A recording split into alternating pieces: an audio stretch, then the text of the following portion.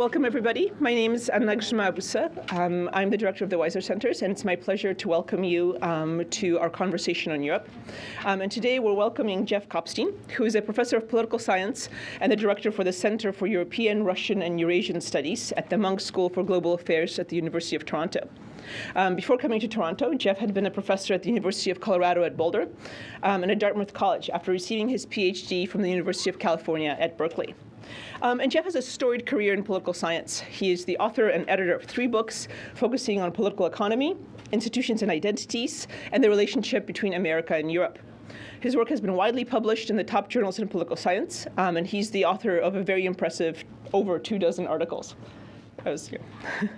And he's a rare scholar because he has the creativity and the flexibility to move among topics rather than mining the same seam as so many of us do. Today, he will present findings from an extremely provocative and fascinating new book project co-authored with Jason Wittenberg about ethnic politics in interwar East Central Europe. And specifically, the book is called Intimate Violence, Anti-Jewish Pogroms as a Prelude to the Holocaust. And from this project, we've already seen articles on ethnic identities and electoral politics, party politics, and popular protest and violence.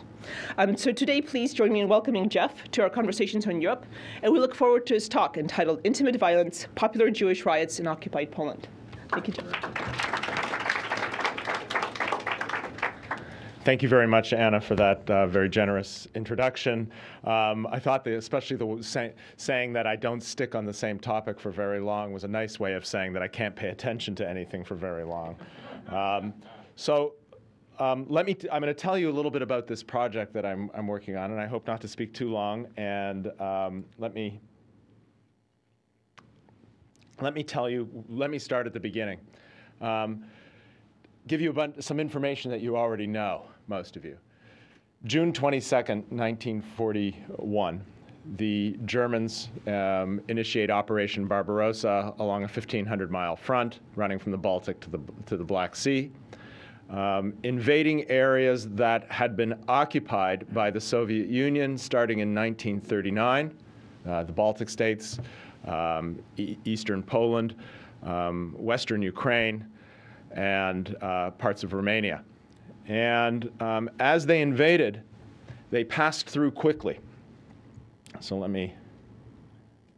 They passed through quickly, and for the most part, the military units don't stop. They push on and they roll very, very fast. And they're trailed by, as you know, these mobile killing units, the Einsatzgruppen, who are charged with rounding up communist, Jewish, and enemy elements, and in the first instance, shooting them. The problem is that for the most part, the Einsatzgruppen couldn't achieve this task from the standpoint of the Germans.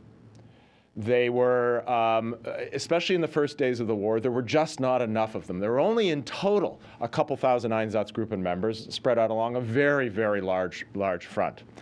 And so in the first instance, what they wanted to do was to get the locals, and this we know because we have the documents. Historians have found the documents, to get the locals to carry out self-cleansing actions, Selbstreinigungsaktionen, right? And so this was the idea. They for the most part, failed at doing this, right? In only about 10% of places on that entire first part of the Eastern Front, running from the Baltic to the Black Sea, did locals engage in pogroms. And indeed, the Germans complained, and they sent back reports to headquarters saying we couldn't get people to do this. Right? In those places where this did occur, we do have reports. The most famous of which is, of course, Jan Gross's book, Jedwabne, about the town, the eastern Polish town in the Białystok region, Jedwabne, where, in Gross's words, one half the town killed the other half of the town. Now, every single part of Gross's account has been questioned by historians. And this is good. This is what historians are supposed to do. And this has produced a giant outpouring of scholarship within Poland, including a two-volume book, both of studies and documents, Wokół Jedwabnego, which is about all the areas around Jedwabne. And I'm going to talk a little bit about that today, because we incorporate some of those findings into our research. But we're really interested in. So I wanted to start at the very beginning of here. We're calling a pogrom, Jason Wittenberg and I, only those instances in which the locals do it. If the Germans come into a place and kill everybody, we're not calling that a pogrom. And that's confusing, because it's slightly confusing, because in some survivor accounts, they call that a pogrom. And we want to make sure that we're interested in the question of the neighbor's question, right, in Jan Gross's words. What are the circumstances under which locals do this, or, for the most part, don't do this? So we start with this question: why were some communities toxic and others weren't? This is a pretty old question. Why pogroms occurred in some villages and not in others.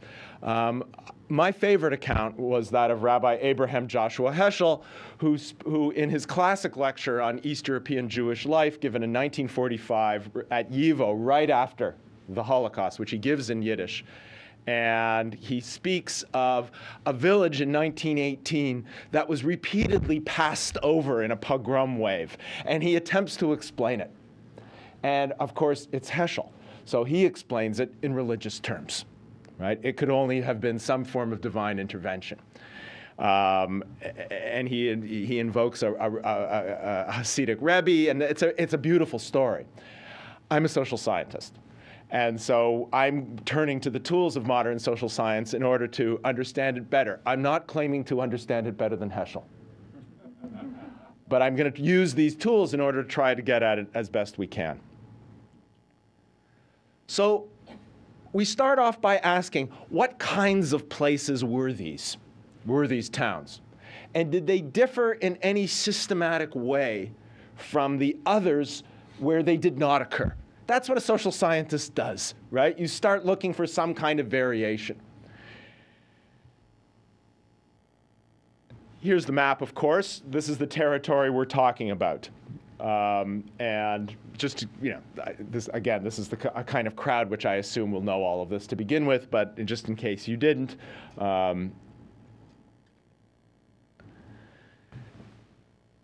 So let me talk as a social scientist about hypotheses. Why did this happen? Why did these pogroms occur? The most natural explanation, and the explanation indeed that's in a lot of the accounts, is they killed us because they hated us. And why did they hate us? Who hated us the most? Local extremists. And there was no shortage of local extremists in all of these territories. In Poland, by the late 1930s, the National Democrats, known as the Endecja, in reference to N and they, elements of it certainly flirted with fascism. What prevented them from being outright pro-Nazis, for the most part, is that the Nazis also hated the Poles. But their anti-Semitism was very sophisticated. It was a very sophisticated analysis of the role of Jews in Polish society, and they wanted to be rid of the Jews. They especially resented Jewish competition in urban areas. They tended to be an urban movement, not a rural movement. They were sober, not in the sense of alcohol, but I mean in the sense of non-romantic. They had a social Darwinian view of the world, right? The Jews were despised not because they were religiously Jewish, but because they posed an obstacle to a modern, urban, normal Polish nation, right? That's the best spin I can put on it. There were other fascist movements, of course, in the region, some really much closer to fascism. The Organization of Ukrainian Nationalists, which actually invaded with the Germans, wore Wehrmacht uniforms, were trained by the Germans. There were units incorporated into the German military, hoping that the Germans would give them their own state. This never actually happens, of course. The organization had been formed in 1929 to oppose moderate Ukrainian nationalism. The moderate Ukrainian nationalists actually got along with the Jewish and Polish populations fairly well. Not always easy. Relations were never easy, but they got along fairly well. Then you have the LAF, a Lithuanian fascist group, which was much like the organization of Ukrainian nationalists. They were sponsored by the Germans. They invaded by the Germans. They wore German uniforms, carried German weapons, and followed German orders for the most part. And then in the Romanian areas, we have the Iron Guard, which all historians classify as a fascist movement, which also wanted to rid Romania of Jews, in the words of Vladimir Solinari, to purify the Romanian nation. So that's the first explanation that's out there.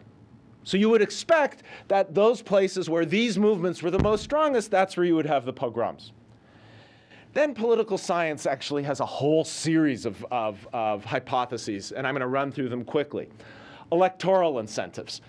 Some people look for, especially those people who study India, look for kind of ethnic outbidding during elections, and you would expect that during elections, that's when you would have ethnic violence. The good news is, for analytically, there were no elections at this time. This was during the German invasion, right? So electoral incentives don't exactly work, though I'm going to show you a lot of electoral data here. War, the Hobbesian theory. Ethnic cleansing tends to occur during war because war brings out the worst in people. It gets rid of the residual moral restraints that are otherwise out there in society and allows people to act on their worst instincts. This is probably true. The problem is war was everywhere. It can't explain the 10% because it's pervasive. So while it may be a necessary condition, in the words of political science, it's not clearly not a sufficient condition. The Soviet occupation. Indeed, the Soviet occupation exacerbated ethnic relations, and the Soviets had occupied the territory that the Germans had invaded from 1939 to 1941. They destroyed civil society. They imprisoned or deported Polish and Ukrainian elites. And in the days just before the Germans invaded in the NKVD prisons in the Ukrainian areas, not so much in the Polish areas, but in the Ukrainian areas, they massacred the Ukrainian prisoners. And it is true that where these pogroms happened, oftentimes, though not in most places, there were NKVD prisons discovered by the Nazis as the Nazis invade, by the Germans, and then they used these to start pogroms. But pogroms did not only occur there. And I should also add there were Jewish victims among these NKVD prisoners as well. There were Polish, there were Ukrainian, and Jewish victims. So again, the biggest problem is that the Soviet occupation is everywhere. It's like war. It can't account for why pogroms occurred in some places and not others. There's no evidence showing that the Soviet occupation was any worse than where pogroms occurred than where they didn't occur. So again, I think it's very important. I think the Soviet occupation is crucial. It's why pogroms don't occur in the western part of Poland. In the part of Poland occupied the central and western from 1939 to 1941. And why, indeed, they don't occur east of this band occupied by the Soviet Union from 39-41. So clearly this band was very important that the Soviets had occupied, but that alone can't count for the geographic distribution, why they occurred, why those places and not in others. Then, of course, there's Judeo-communism. The Polish word, the Polish expression Żydo-komuna, which is, pretty much exists in almost every language in the region. Commie Jew in the case of the United States. It exists in this region too. As a matter of fact, I published an article several years ago on this in Slavic Review, where I wanted to call it the myth of the commie Jew, and the editor wouldn't allow that title. So he chose a much more boring title, which ensured that nobody will ever read the article. So the argument here is that the Jews were disproportionately communist. and disproportionately had been sympathizers of communism since the founding of independent nation states in this region from 1919 on, and in some cases since the Bolshevik Revolution, and even before that. What can I say about this? Here's what I can say. Number one, from an electoral standpoint, the Jews did not vote for the communists. Our calculations in the case of Poland show that only about 4% to 6% of Jews voted communist ever. The highest vote for the communists actually came from Belarusians. Now, what about, you would say, well, what about the leadership? The leadership was disproportionately Jewish. This is partially true.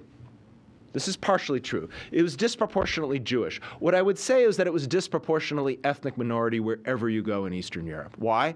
Because the communists promised a world in which solidarities would no longer be based on ethnicity, right, but on class.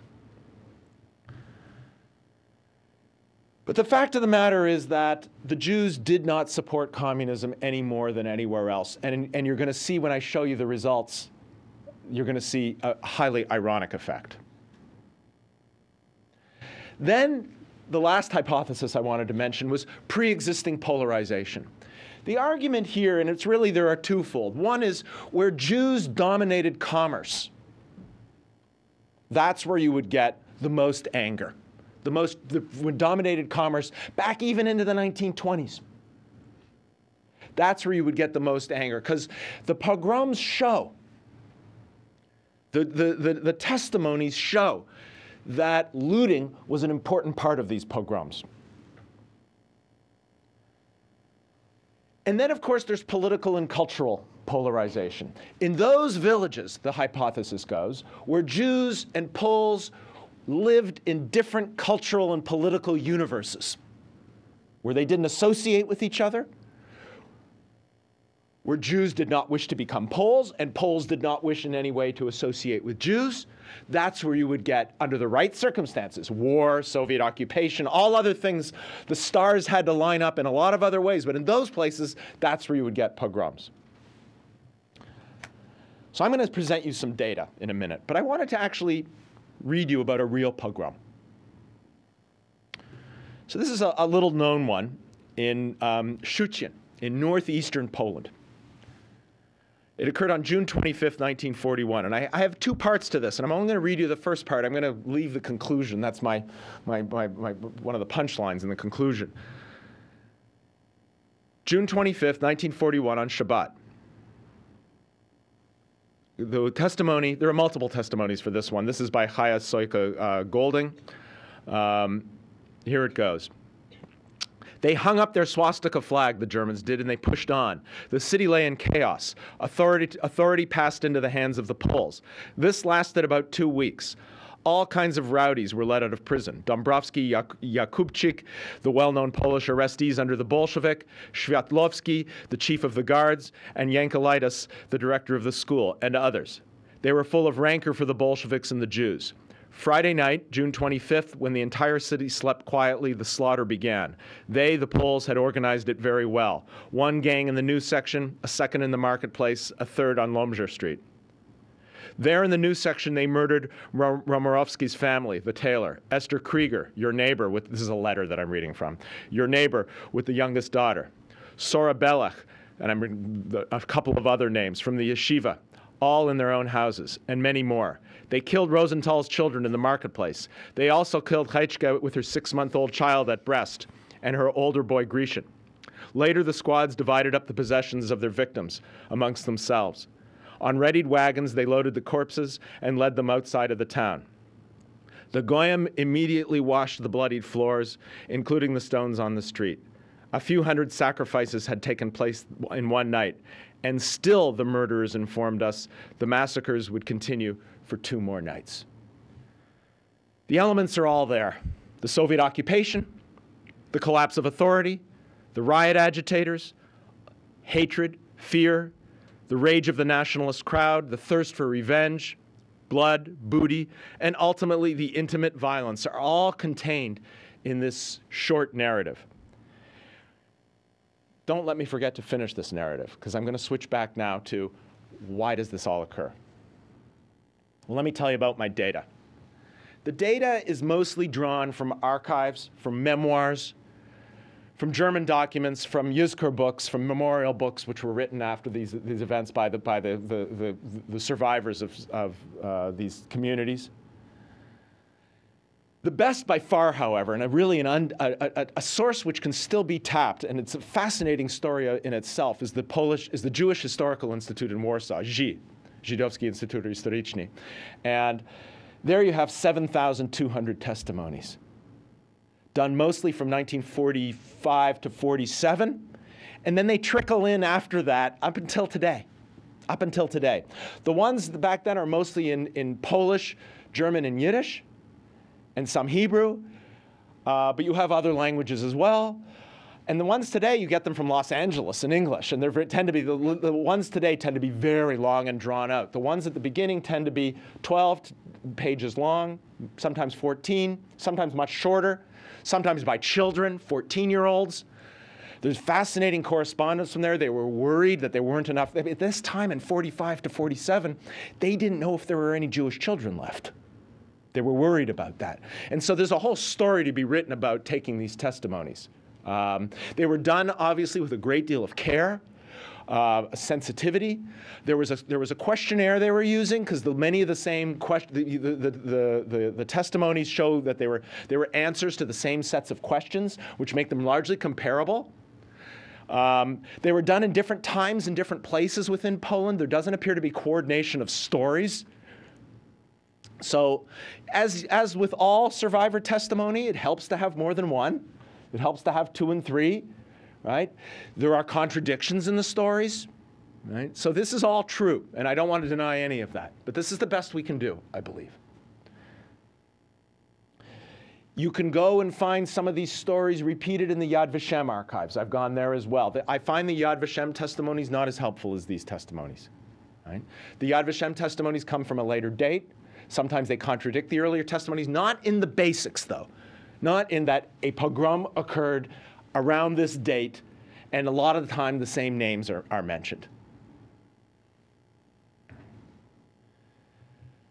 So the dependent variable, that is what I'm trying to explain, what we're trying to explain here, is where the pogroms occurred. We draw from the narratives mostly from, and you'll see why, mostly from eastern Poland, from the Białystok region, Polesie, Volhynia, and then the Galician, the Ukrainian areas, Tarnopol, Lvov, and Stanislavov. And I'm using the Polish spellings even without the diacriticals because I wrote this up fast. I could switch it to Ukrainian. It's not a political comment. It has to do with the nature. The data is all drawn from Poland, from Polish sources. I want to know the characteristics of the locality. So draw on 2 things. One is census data from 1921 and 31, who lived there, what religion they were, the socioeconomic makeup of the area, literacy. And then I want to know what was the political culture like in the region. So what we do is we draw on the only two basically free and fair elections in Poland's interwar history, 1922 and 1928. The 28 election occurred after the Pilsudski coup, but it was still basically a free and fair election.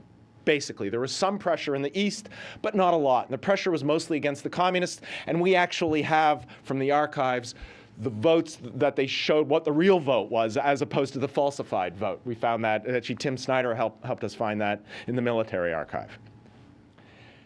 For purposes here, we group the parties into blocks. The communists, the non-revolutionary left, the supporters of Pilsudski, and most importantly, the supporters of the National Democrats. And then, of course, Jewish parties. And I'm going to talk about those too. And we group the Jewish parties, and Svi will probably disagree with my grouping of them, but that's completely cool. We can talk about that in a couple of minutes. There are limitations. The limitations of the data is that we're explaining what happened in 1941 by reference to data from the 1920s and 30s. Right? It's the best we can do. It's the best we can do. The good news is people didn't move a lot around. There was very little exit to British Mandate Palestine at this point. The big era of emigration to the United States was over. There was very little labor mobility. You didn't sell your apartment and move to the city for the most part. The era of high urbanization was largely over in Poland. There was a hiatus at any rate. It would continue after the war again. So I'm not so much worried about that people who we find in the village are different 10 years later. I'm not so much worried about that. The proportions stay the same. And we have, in fact, a control census. A Ukrainian sympathizer with the Nazis carried out a 1939 census from Galicia by asking Ukrainians in camps who lived in your town. And in fact, they agree, the 1931 Polish census and the 1931 Ukrainian census, at about 0.94. It's okay. I'd like it to be better than that, but that's what it is. Okay. So again, the areas we're dealing with here, if you look in eastern Poland, you see, start from the bottom, Lvov, Stanislavov, Tarnopol, Volhynia, Policia, and then cutting into Białystok. We don't have good data on the Novogrudok and the Vilnius region, which is an interesting lacuna, which I can talk about later. So here, I'm going to present. I know this isn't. I got confused about what Anna wanted me to do. I know this isn't a statistics crowd, so I'm not going to. This is actually really easy. Here, this is simply averages. Sorry, these are medians. Medians, right?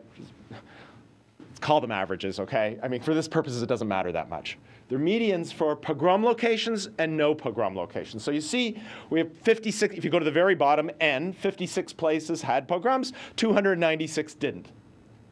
So this is northeast Poland. This is the Białystok region. That is where Gross talked about. And it's Policy, which is mostly a Belarusian region. Now, there are three sets of variables here. Three sets of variables. One is, what you can see is that clearly pogroms occurred where more Jews lived, right? Now, that's kind of duh in one sense, right? That's kind of obvious. It's not so obvious, however. There's a whole strain of literature which argues that ethnic violence is much more likely to occur where the victims are powerless, and they're more likely to be powerless when there are fewer of them. Why wouldn't have these Jews been much more easier victims, much more easy to find and to kill if there were fewer of them? In many of these places, nearly half the population was Jewish. See, that's 41% compared to 3%.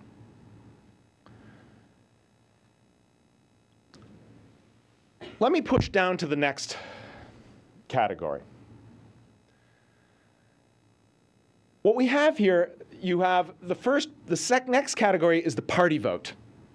So the first one is, the first party there is a Orthodox Jewish party, right? Mainstream Orthodox, but very Orthodox nonetheless, tended to team up with Jewish merchants, the Agudas Yisrael. And you see, indeed, they tended to get more votes, right, where Jews lived. Not that surprising. The next, the minorities bloc. The minorities bloc in this region tended to be, it was almost all, for the most part, in the area that was heavily Jewish, Yitzhak Grunbaum's Central Polish General Zionists, right? They were mainstream Zionist party. And that is a huge difference, right? 22% versus 1%. Then we have what is the interesting variable, which this is the one that most shocked me. The difference in the vote for the nationalists is just not that great. It's there, but it's not that great. In fact, the nationalists were pretty strong everywhere in this part of Poland. And so the nationalist vote, the Indecja, it's true, they were stronger where pogroms occurred. Then let's go to the communists. Indeed, there is a difference, but it's in exactly the opposite of what you'd think, where the communist vote was strong. And I have to say one thing, this is a proportional representation system. 12% of the vote is a good vote. It's a very good vote. This is a country in which you had 32 or 34 political parties at an election. So to get 12% is a good vote. So indeed, there is a difference, but where pogroms occurred, the communist vote was low, not high. I'm going to come back to that in a minute. Finally, what we do here in that final set, those final three things, we make an assumption. Now, I don't think this is a big deal, that only Jews voted for Jewish parties. And we make another assumption, that only Poles voted for the Endecja. We make an ecological assumption. So if you say the maximum vote, the maximum Polish vote for the Endecja is not a function of the total number of people living in a village, but the total number of Poles living in a village, then we make a different set of average estimates here. And indeed, the differences are stark in the Jewish vote. I would point you especially the Jewish vote for the minorities bloc, which is mostly a Zionist vote. In those villages where the pogroms occurred, the Zionist vote was especially strong. There is, again, this difference in the Endecja vote. That the Endecja vote is also stronger, though not as strong as I thought it would be in the pogrom villages. So this is the vote from 1928, I should add. Now I'm going to put up a table, which I know you're not going to get, but that's okay. You're just going to have to believe me I'm right. Oh no, did I do something wrong here? Ah, there it is. Yeah.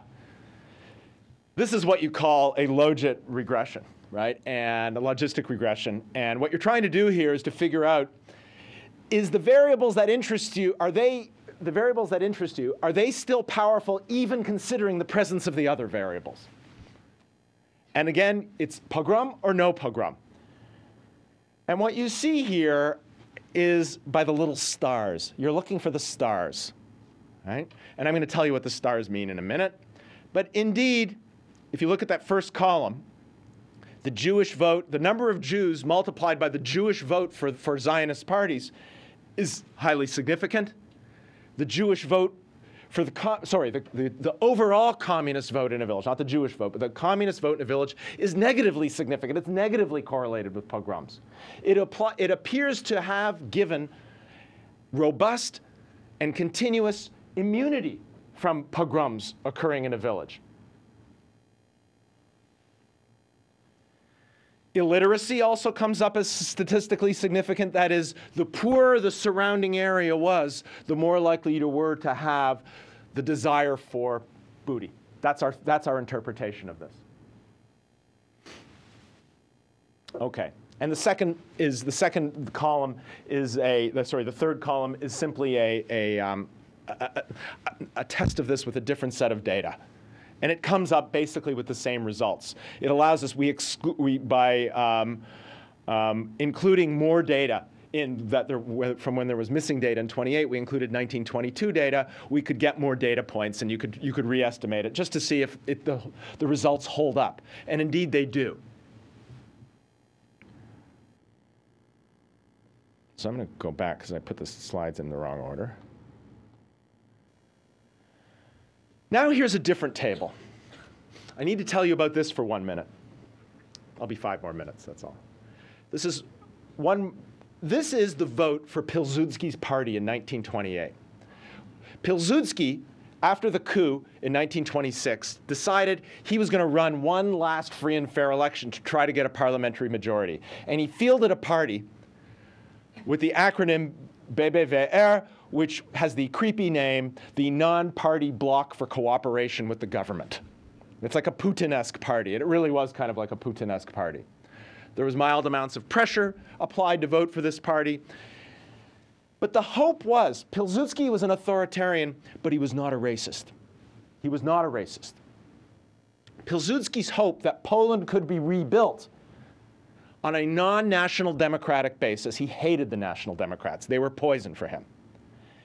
And he wanted to get Jews and Ukrainians to vote for him.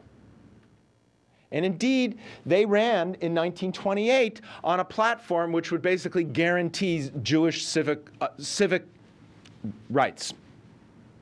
and communal rights, not autonomy. That was beyond what the Pilsudskiites wanted to do. That was an earlier Pilsudskiite plan, which they never followed through on. And so here what we do, this is simply an estimate. These are estimates, ecological inferences. This is actually rocket science. This is my co-author's doing.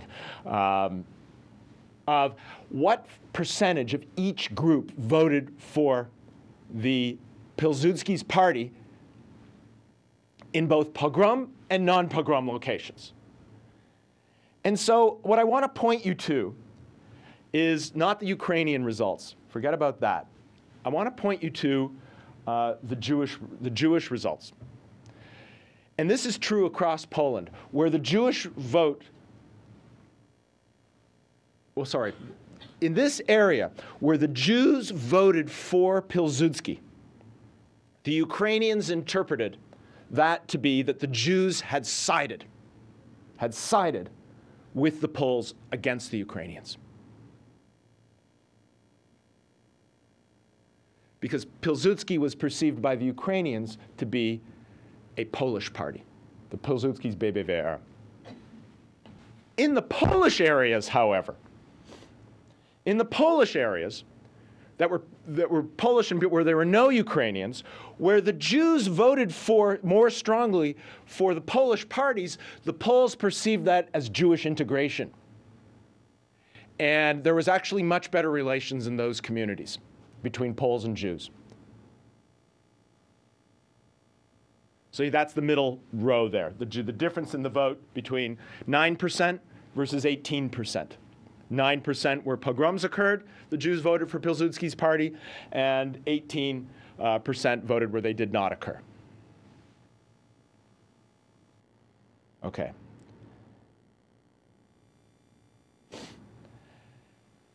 Again, these are the same results that table of averages I showed you before. From Polish areas, this is from Ukrainian areas. Look at the highlighted numbers, essentially the same results. That is, pogroms occurred where a lot of Jews lived and where those Jews voted for Zionist parties.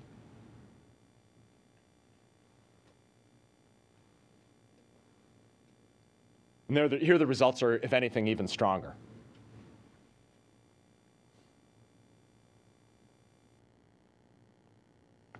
Again, the same result. These are almost replicating the results, except there were many, many more pogroms in the Ukrainian areas.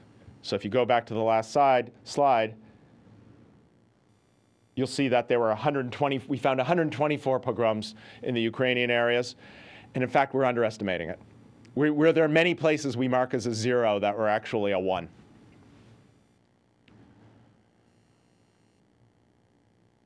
So I want to quickly conclude. Let me conclude with, first of all, by finishing up the testimony, which I said I would conclude with. So what comes next after this pogrom in Szczecin provides the crucial permissive communal context in which the pogroms could occur and deepen. So she continues, those remaining were stricken with fear. What do we do? How can we save ourselves? My mother ran to the priests to beg for the Jews. They offered no help. With Hannah, Liebel, Zemmel, and Salen and the other Jewish women, I ran to the Polish intelligentsia. There too we found no salvation. My mother with 2 other women ran after help to Griowa, a nearby town. They did not let us into the town because of the curfew. What do we do? Night was falling upon us. Approximately 20 Germans enter the city, a field troop. We were afraid to show ourselves before them. Then I had an idea, to try our luck with the soldiers. Maybe they would help us. With great difficulty, we chose a delegation and departed. The group of Germans consisted of soldiers and 2 officers. In the beginning, they declined to help us. This is not our business. We're fighting on the front, not with civilians, they explained. However, when we offered them soap and coffee, they softened up. They guarded the city at night, and all remained quiet.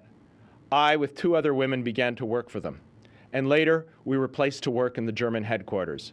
And so, in this manner, the pogroms in Szczecin were stopped for a while. The Germans stopped the pogrom.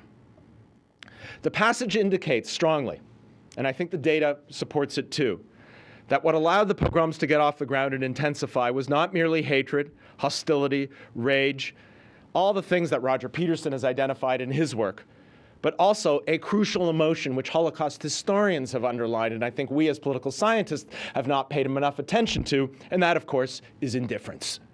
Indifference of key members of the local Polish community towards the fate of the town's Jews. Shuchin's Jewish women expected something different. Their first instinct, once they had understood their predicament, was to turn to the priest and the intelligentsia, and this comes through over and over again in the testimonies, whom they believed would have stopped and could have stopped and sometimes did stop the bloodshed. But neither the priest nor the intelligentsia, a broad category in Eastern Europe that includes everybody from lawyers to veterinarians, were moved by the frantic appeals of the petrified Jewish women to intervene. Neither lifted a finger or showed any signs of solidarity with their fellow citizens. The women did not count hatred in their marches. They reported no reaction, no help, no salvation, unquote, nothing, unquote. They met indifference. Whether they also offered soap and coffee to the Polish intelligentsia. And you just think about whether women offer soap and what time of day do women offer soap and coffee to men. I don't think it's at 7 p.m. at night. It is also difficult to determine whether the town's Polish spiritual and educated elite set the tone for the pogrom or merely reacted to the context in which they lived. Our statistical analysis, however, points to the context. In Shuchin, a town where 50% of the town's 4,000 inhabitants were Jewish, 88% of whom voted for Jewish parties in 1922 and 85% in 1928, and where the communists attracted a mere 2% of the vote, Jews and Poles were already polarized, and the stage was set under the right circumstances for a pogrom. So my conclusion, number one, I do not wish to blame the victims. That is not what I'm talking about here. The Jews, by virtue of the fact that they voted for Zionist parties, are not to be blamed for the fact that pogroms occurred. I'm simply trying to talk about the context in which they occurred. Indeed, these parties wanted to serve in government. To be a Zionist in 1920s Poland was not necessarily to believe, not even majority would believe, that they would leave the country. It was about a new kind of Polish Jewish politics. They would have gladly served in cabinets. There was not one minority member of any Polish cabinet in interwar Poland, not Jewish, not Belarusian, not German, not Ukrainian. I think what this really points to, what I'm trying to say here, in those places where the Jews and the locals in our data voted for the same political parties, you didn't have a pogrom. I'm talking about the bare minimum of solidarity. You don't have to like them. I'm not talking about like. I'm not talking about love. I'm not even talking about respect. I'm talking about the bare minimum of solidarity that can prevent this kind of thing. It doesn't take much. And I think a lot of the research on other areas, in other areas of the world on ethnic cleansing proves this. It also points to the importance of what others have called political assimilation. Where there was even a modicum of political assimilation, those Jews who were voting for Pilsudski, they were not necessarily liberal Jews. Many of them were Orthodox Jews. We know this. Many of them were Aguda voters who decided that they were going to support the powers that be. This was the bare minimum of political assimilation. I don't really have time to talk about the Greek and the Hungarian cases, but I think this is also borne out there if you look at the pattern of which Jews survived and which Jews didn't. The Jews of the countryside in Hungary versus the Jews of Budapest. The Jews of Salonika who did not survive versus the Jews of Athens who did largely survive. And the differences in both political and cultural assimilation in those groups. We can leave that for the Q&A. What's also true is that where more Jews lived, Jewish parties were stronger. Where they were stronger, pogroms occurred. This perhaps points to the limits of multiculturalism. There may be limits to political absorption within multicultural societies. This is more of a sore point in a Canadian talk than it is in an American talk. Right? Canada has an ideology of official multiculturalism. But we in Canada, I would say, have kind of fake multiculturalism. We don't have groups of people who actually often don't share a common language. We actually in Canada have a regime of draconian linguistic assimilation around English and French. You don't have to learn English and French. You're also free to go sleep under a bridge. In Poland, you really did have groups who frequently could not even associate with each other. I think ultimately, what I've come away from this whole study thinking is that where pogroms occurred, the Poles and Ukrainians did not necessarily hate the Jews more than where they did not occur. It's just that you could not get that bare minimum of someone to come along and say, no, we're not going to do it. And I think where that did occur, where they did say, no, we're not going to do it, it was easier for those people, those brave, to stand up because the communal context was very different.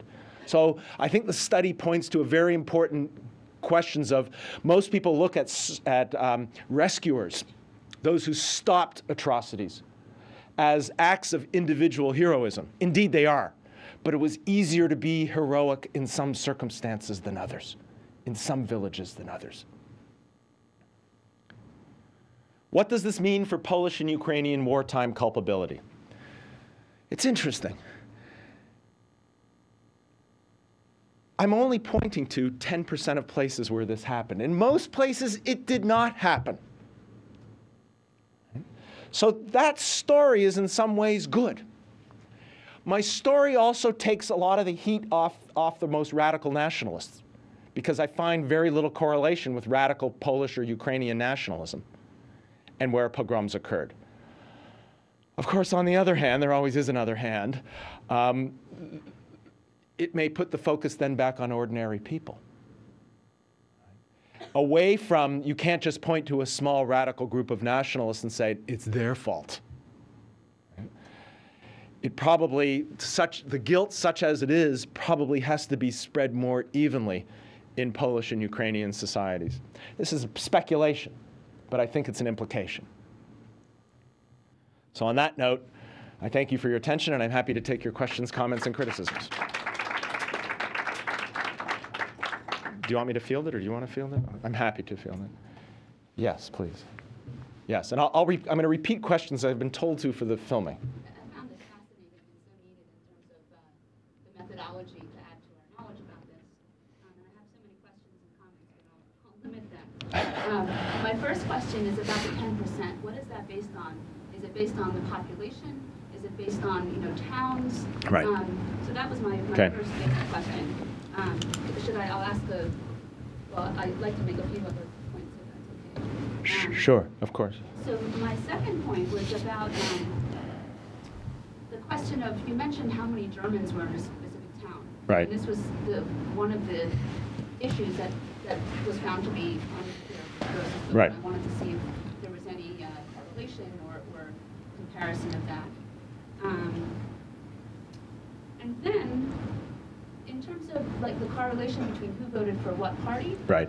My immediate reaction in this kind of just a sense is that in a town where there was a higher communist vote in this sort of anarchic period, right after the German invasion, communists would be more likely to sort of take unofficial control, maybe, or to just they'd be less likely to carry out the drums, right?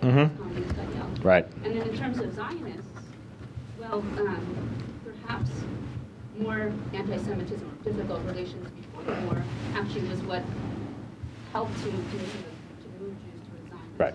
And then my last point was just about the different wartime contexts, the different military contexts between northern and eastern Poland, right. Southern and eastern Poland, and then Hungary compared with Budapest. Yes. Budapest Yes. The countryside. Yes. And so that that would also. Okay. Those are all really good points. The 10%. So let me tell you about the nature, and Anna had, in her introduction, mentioned the articles that have come out of this so far. So what we did years ago, it's been too long now, we got grants, and we gathered together census data for Poland and electoral data for Poland, Czechoslovakia, Hungary, Bulgaria. We tried to get Romania's. We've got the census data, but not the electoral data, for every single settlement, and we entered them in a database, right? And so in the case of Poland, we have, all 3,000 villages in Poland. right? In the case of Czechoslovakia, it's more like 3,500. You know, there are a few that we don't have the data for, because Poland had these things called obszary dworskie, which were these estates. They were kind of, you know, big estates where you had a bunch of people living on them. We don't include those, but it's actually not. It doesn't contaminate the results because no Jews lived there anyway. That was all. These were Polish and Ukrainian peasants. In the case of Czechoslovakia, it's 15,000 villages and cities, right? So we had armies of research assistants entering this stuff, right? So we're talking about the 10%. We're talking about in that area that the Germans invaded in 1941. There are about 3,000 places. Some of them are cities. They're municipalities. In the case of Poland, they're called gminy. In the case of Czechoslovakia, it's obcy. The German map, the best map we have is actually a German map. The German Ostforschung researched this really carefully, and it's a Gemeindekarte von Polen, right? And so it's got every little tiny gmina, and so we have all of that. So that's the 10%. 10% is 300. If a pogrom occurred, it gets coded a 1. The town, by town. There are problems. Let's do full disclosure here. Sometimes pogroms occurred. The same people who carried out a pogrom in one place went to the next town and carried it out there, right? That's mostly what the Germans were trying to do. That's what the Einsatzgruppen tried to do. They did not have the resources to carry out pogroms everywhere. It was mostly 2 or 3 guys in a car who would go to a village and say, you're free to do what you want. But this gets at your next question. We have, in our pogroms, the evidence is pogroms occurred before the Germans got there, when the Soviets left, while the Germans were there, and after the Germans had left. So the one I read you about from Chuchin, that's after the Germans had left. They show up again in the evening to stop it, right? And indeed, the pogroms were mostly stopped by the Germans. Now they come back. And the whole era that I'm talking about, this is very important. It's 6 weeks. It goes from June 22nd to July 31st. After that, there are no more pogroms. What happens in August and September is the Germans come back and kill everybody, right? That's when the pits start. The thing that Tim Snyder talks about, things that Tim Snyder talks about in his book with the shooting in front of pits, that's August, September, October. Right? Those are the big Aktionen. I'm talking about the era before that happens. The Germans didn't know what they were doing yet. They really wanted to get the locals to do this. The evidence for that is totally clear, right? All the way up the ladder. But they just couldn't. The communists. I totally agree with you. I mean, I didn't have time to really give my interpretation. The interpretation here is that what communism was in interwar Poland, it was the only party, apart from the Pilsudskiites, in which Jews and non-Jews got together. What? Partially, but the Jews did not vote at all for the PPS. Some of the leaders of the PPS, some of the people in parliament were Jewish, but the Jews, our data shows the Jews were not voting for the PPS at all. It was perceived to be a Polish party. And indeed, the PPS were happy that the Bund was there, right? And they didn't want the Bund to cease to exist because under certain conditions, the Bund and the PPS could collaborate. You're not completely wrong, but I think on the level of big mass behavior, the PPS, the socialist, the Polish Socialist Party, was perceived as a Polish party. So let me just answer her last question. I'll come to you. The disposition of the military. It basically goes like this. The farther north you go, the easier time the Germans had it at the beginning of the war. They move faster. As you get into Galicia, the Soviet resistance is stronger, right? And they actually have to move troops from the northern areas to the southern areas to attack through Galicia.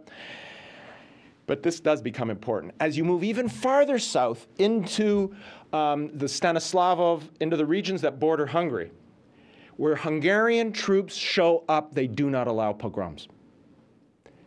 They're venal, they steal, right? They take Jewish possessions, right? But they don't allow pogroms, right? For whatever reason. I'm not, I'm not trying to talk about moral superiority.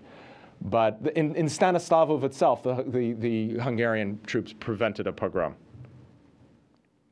I wrote down Zionists here, but I just don't know what you said. I can't remember. Just in terms of like the cause and effect. Yeah, was the Zionist vote already a function of previously existing violence? Good. Violence, but Ethnic relations, yes. I don't know. But what I do have, there were pogroms that occurred in this region from 1918 to 1920.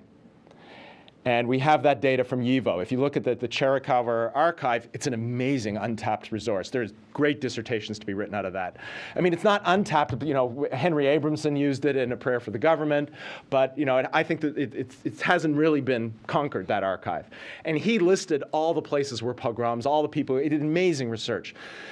Where pogroms occur from 1918 to 1920 don't map perfectly on our. They don't map very well, I would say, on our pogroms in 1941, suggesting that the Zionist vote was not necessarily increased by the previously existing violence. Now, violence isn't the only reason for a Zionist vote, right? Right, yeah, it gets complicated, and there's only so much. I can only start the story at a certain point, right? And you know, the interesting thing would be, what I hope people do with this kind of study is they'll go back and do small town village studies. That's what this calls for. You know, I have some stories. I have thousands of stories, but I don't have the deep, archivally based, you know, why did this Zionist party rise in this village and not the village next door? Right? And that's really where you'd have to go with this. Yeah. Thank you for your lecture. Did your research show, for example, you stated in one of your conclusions that where there was large Jewish locale citizens population with the other part of that sentence, then there were pogroms. Right. How much of that might have been due to what you would see elsewhere, for example, when citizens wrongly blame whoever it is that's in office or whoever is the ruling class or are perceived wrongly through propaganda to be blamed when there are like tough economic times. Right. And I was wondering in those areas where there were pogroms and wrongly blaming the Jews for their whatever types of problems. Right. What were the economies like in those particular areas? Okay. Second, as far as a gap or at least a question that I have that I was wondering if you could answer, regarding your slides regarding communism and everything, how much of that could have been just due to the fact that no one knew that the Germans, when they invaded or when they were doing these pogroms, would be ultimately successful? They were scared. Right. Anyone could also speculate only that maybe at some point the Russians would end up controlling, not the Germans. How much of that might have just been out of fear of the Russians ultimately prevailing? Right. Okay, so the two questions were: to what extent was this kind of economically conditioned, and to what extent was it conditioned by the fear of either the Soviets returning or the Soviet presence itself? A word about the economies of these areas. These areas were backward, economically backward.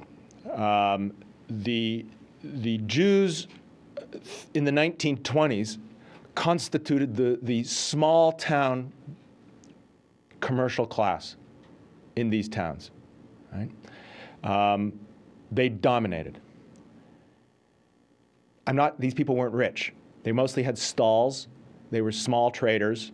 Many of them had loans. We also have data on the Joint Distribution Committee, which is kind of a Jewish charity, set up little banks in many of these towns, and we have data on which towns had these banks and which didn't.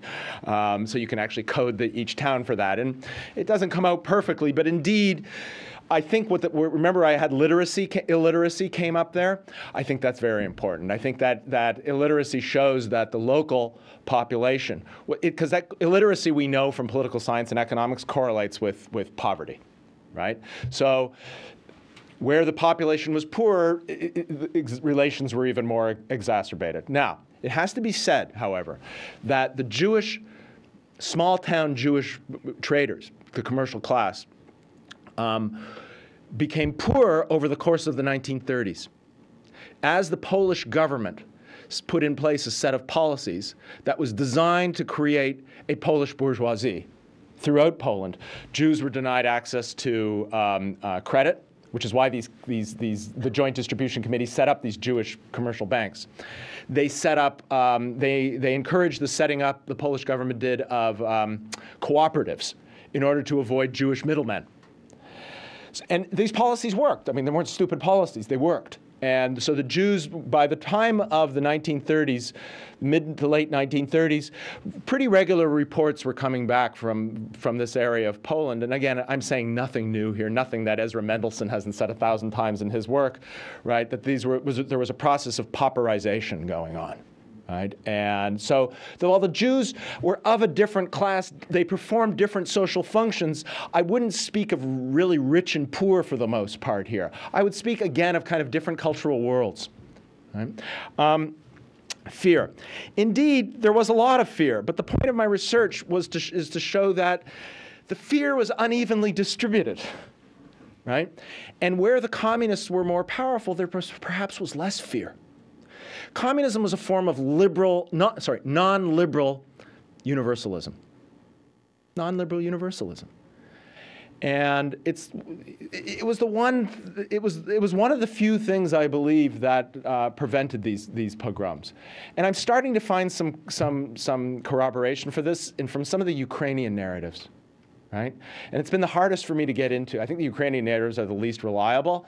I don't really read Ukrainian very well, but I found some evidence for this that and there's very few cases of the whole local population rising up and preventing pogroms, and those are in the Ukrainian areas for the most part. Okay, yeah, Anna. Oh, so Anna, then Svi. I'm sorry, I didn't see your hand before. Yeah. So, as you stated, voting for the same parties is evidence of fairly minimalist integration. Minimal. Right? So how does then that translate into opposition to or lack of indifference to pogroms? Yes. Right? That's a pretty high standard. It is a very high standard. But completely compatible. You can vote for the same parties and then shrug your shoulders when your neighbors get attacked. Yes. Yes. It's a very political science question. You're asking for the mechanism. You're asking for the mechanism. And I don't have, what I don't have, here's what I don't have and what you want. You can't kill those Jews. We voted for the same party. Doesn't exist, right? Obviously, that's the smoking gun I wanted, right? I knew I wasn't going to find that. What are these elections? They're stand-ins for other things, right? They're stand-ins for a general climate. Right? And the kind of, you have Ashutosh Varshney's work on India, where he points to the importance of civic association, where Hindus and Muslims join the same civic associations. You don't get ethnic riots, he calls them. I'm not going that high. I think what we're talking about is even more minimal than that. And what I believe is that when you were local Polish elites, and especially the Pilsudskiites, I think they're the kind of one of the heroes of this story. And it's one of the heroes I think of a lot of my research. I'm trying to revive the Pilsudskiites. I think they were able to selectively integrate elements of the local population, you had much better relations. And I think the narratives do bear that out. Right? I wish I had public opinion data. Of course I don't have public. That would connect the dots. You want me to connect the dots in a way that I can't connect. I can't do it for you. It's going to be a partial story. It's going to be based on these testimonies who said that, in this place they liked us more, they cared about us more, they stood up for us more. And it just so happens in those very self-same places, my data bears it out. So that's the best dots that I can connect for you. Right? I wish I could do better. And with my co-author wants to argue, who cares about the mechanisms? And I said, you're going to go and give this talk, and the first thing the political scientists are going to want you to do is to connect the dots there, right? To have a clear line of causality between those elections and what occurs in 1941, and why this, why that, and why that. And all we can do is to try to draw out a little bit from what happens after 1928 with the local administrations, trying to integrate the minority populations in some villages, and to go backwards from 1941, where they talk about what things were like there under the Soviets, and in some cases before. And that's all we can do. It's a limitation of the study. No one's done better, though. So let's see. As a great admirer of your boring article in Slavic Review with the case, I have a couple of informational questions and then a couple of skepticisms. Good. You identified 3,000, you call them villages. Settlements. Yeah. And you say only 300 of them, or in 300 of them, pogroms occurred. In how many of those 3,000 did Jews live? No, it has to be above 1%, or we don't count it. It doesn't count. But it could be 5%. Yeah, no, it could be 5%. Yeah.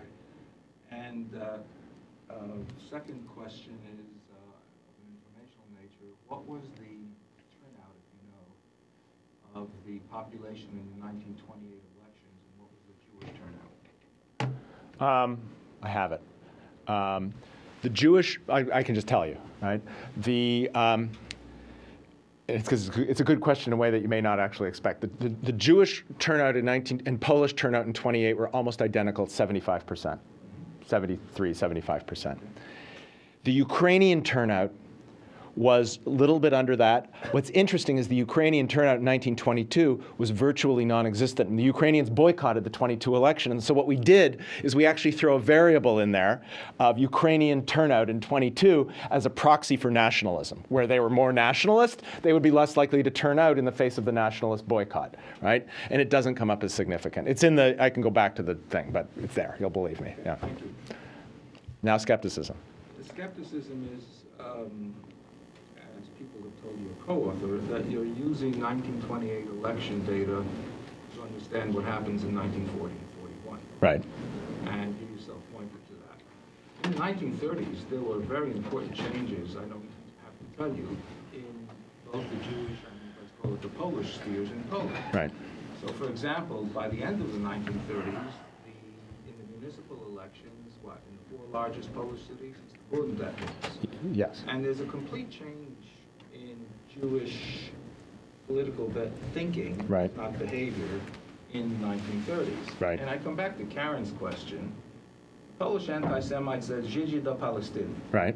Well, that's exactly what the Zionists said. You're right. Right. Because of your anti-Semitism, we are Zionists. We see that integration is right, impossible. What did you call it? Political assimilation is not an option in Poland. Right.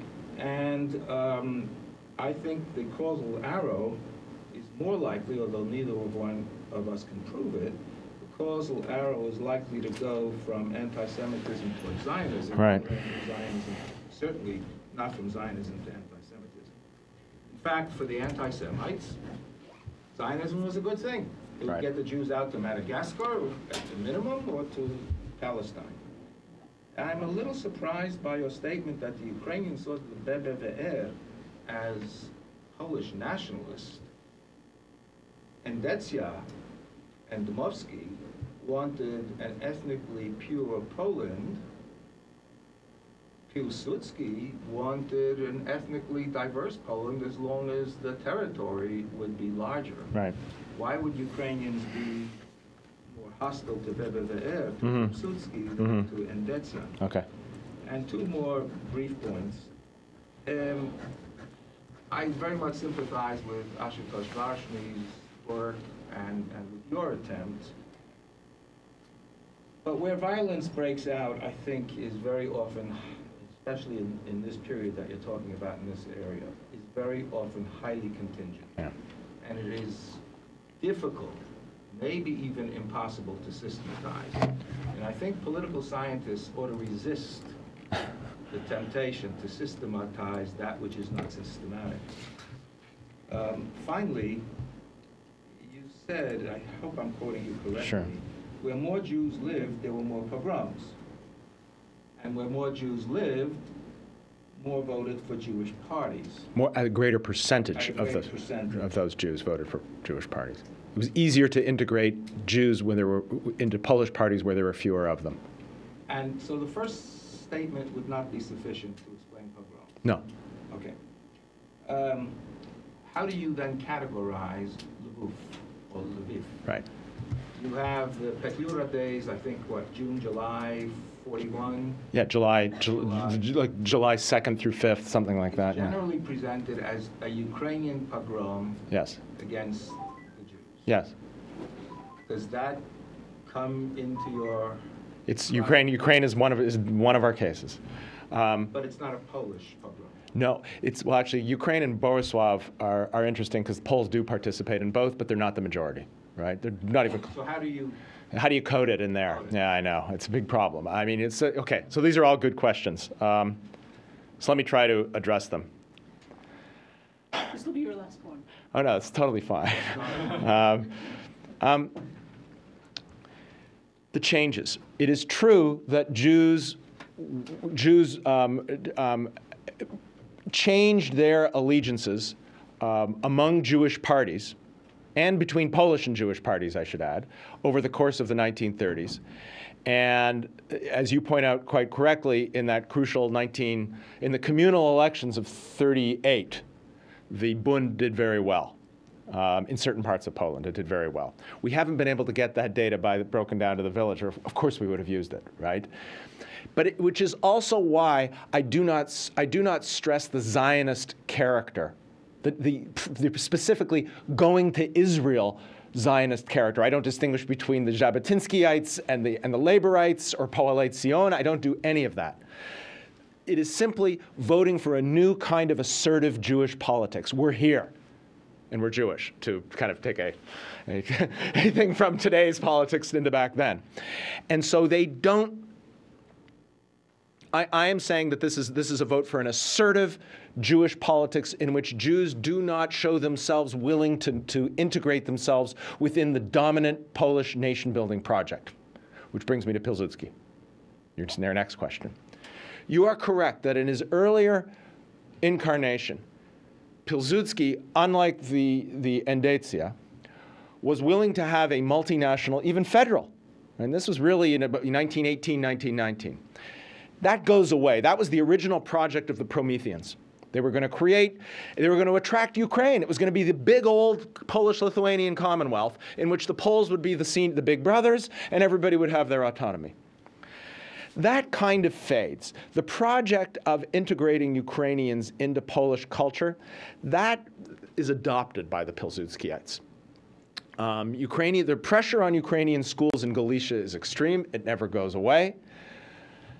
The only area in which the Pilsudskiites did try to grant temporarily some Ukrainian autonomy was in Volhynia under Henryk Józefski. And Tim Snyder wrote a whole book about this. It's a good book, right? But it was very temporary, very abortive, and didn't attract a lot of Ukrainian allegiance. They continued to view the Pilsudskiites as Polish. I think that answers your questions, because that was, did I miss something on the Zionism?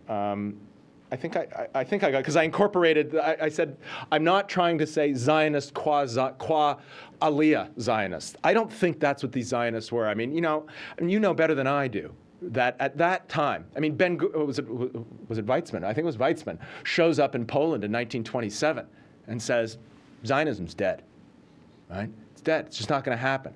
And what the Polish Zionists, when they speak of, what the Yiddish word is, with Deutschkeit, right? The here-ness, right? That we're going to actually pursue our interests as Zionists here in Poland. That's what Jewish politics really was. And whether it was Bundist or Zionist, I think mattered very little. There's a fourth Aliyah after Grabski. Right, right. There's a continuous... But it's like 25,000 people. It's not a lot. But there's, Hashomer HaTzeir, etc. Right. Are serious about Aliyah. It's true. All right, okay, fine. Thank you. Close we concede. Thank you very much for a wonderful lecture. Thanks a lot, Anna.